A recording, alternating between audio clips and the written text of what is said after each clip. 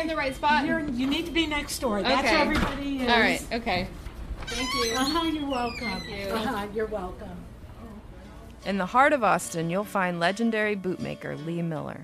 Well, if you're ever in Austin, Texas, a little rundown on your soul, I'm going to tell you the name of a man to see. And I'm going to tell you right where to go. Lee's one of the most sought-after cowboy bootmakers in the world.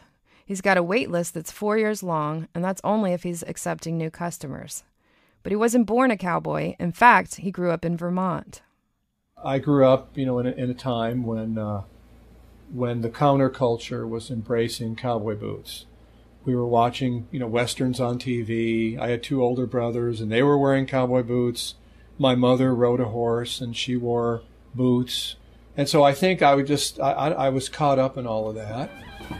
So you already have it? We've got some boots ready for you. So these are all set, Cole. They look awesome. And the only thing I had to do is...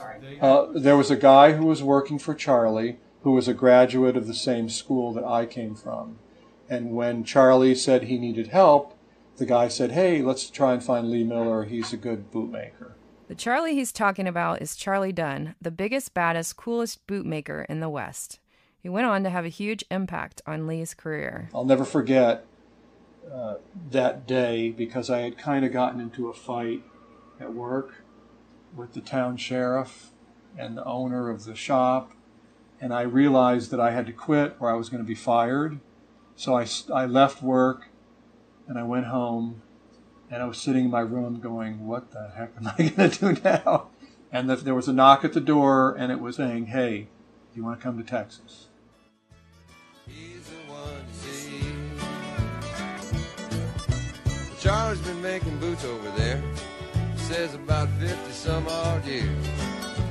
And once you wear a pair of his handmade boots, he knows you never wear a store-bought pair. But honestly, working for Charlie was like working for history, because you could ask him, Charlie, what did they do in 1920? And he could tell you. He was part of that. He lived it. And so that was impossible to find anybody, who could do it, who could be that informative. And also, Charlie was very artistic. He was a much better artist than I am. So I depend on a ruler and all kinds of little devices to keep my act together. And Charlie just free-handed everything. These days, Lee is the mentor to 2 up-and-coming women bootmakers, Dana and Charlotte.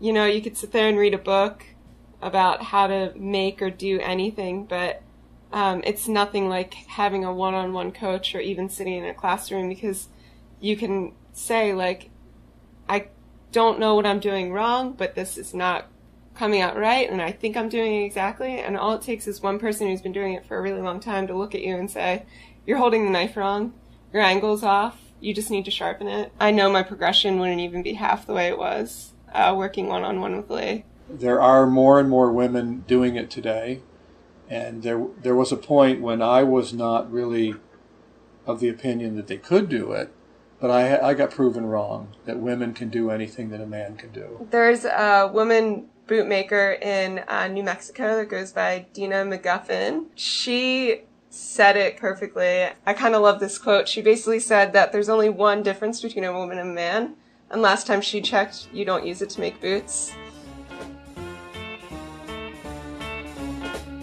Let's be clear, if this is making you want some Lee Miller boots, don't get too excited. You ain't getting them soon. I wasn't joking about the 4-year wait. So that would be for new customers, but for reorders, an existing customer, it's 18 months. So we have 2 different lists. We actually have 3 lists. One list if you want to become a customer, and then, once you become a customer, that's a different list. Although, he might make an exception if you happen to be Tommy Lee Jones playing tough Texas Ranger Woodrow Call in the 1989 classic Lonesome Dove.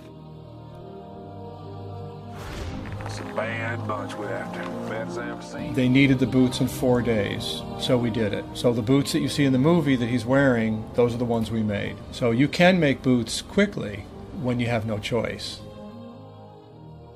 When you wear a pair of running shoes, you're kind of disconnected from the earth. They're cushioned and laced and padded and this and that. But when you wear a pair of boots, you feel, I think, more of a connection to where you go. So I know for me, even to this day, I feel better mentally if I'm wearing my boots. So it's something about boots that, and I don't know if you own any boots or if you own any boots, but I want some now. I can't even get on the wait list, though, right? well, yeah, but you can get other boots. This is not. We're not there's 300 bootmakers in the United States. I'm never going to go anywhere else to get boots at this point. I mean, Even though I'm a native Texan, I've never owned or particularly wanted a pair of cowboy boots. You'll typically see me in flip-flops. I desperately want a pair of Lee's handcrafted boots now. This story was produced by Danny Brandemar and Rhea Farich, with assistance from Michelle Mejia for Stories from Deep in the Heart, a project of Texas Folklife.